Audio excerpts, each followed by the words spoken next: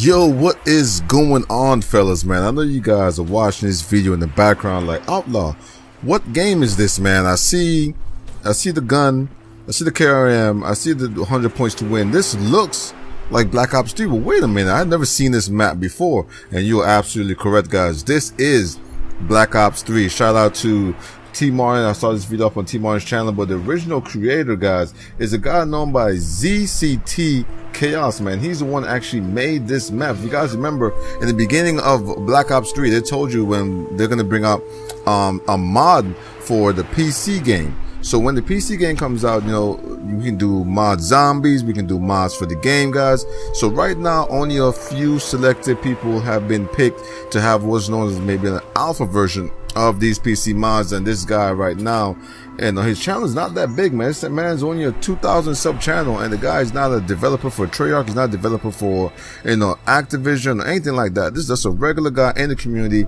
Took the mods and was able to create this map. Now, this is a real place.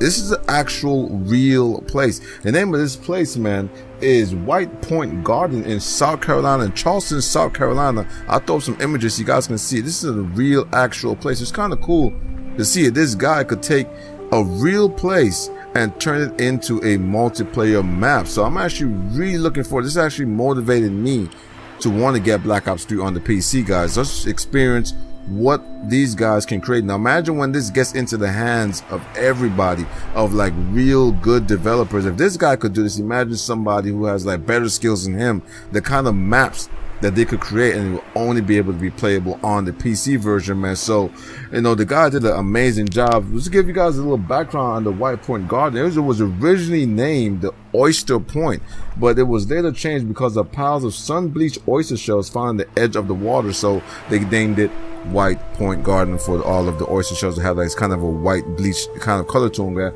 So like again, this is a real place. It's kind of real cool to see, you know, what else they could make. What are some real places that you know that you think could be a good Call of Duty Black Ops 3 map, guys? Hopefully you enjoyed the video. Definitely go. I'm gonna leave the guy's channels down below. I'm gonna leave his Twitter link down below. Please go by, click on this man's channel, and support what he has done, because this is absolutely amazing to see what he's done with a little bit of stuff that he's been allowed to play with so far. I'm out. Peace. Yeah.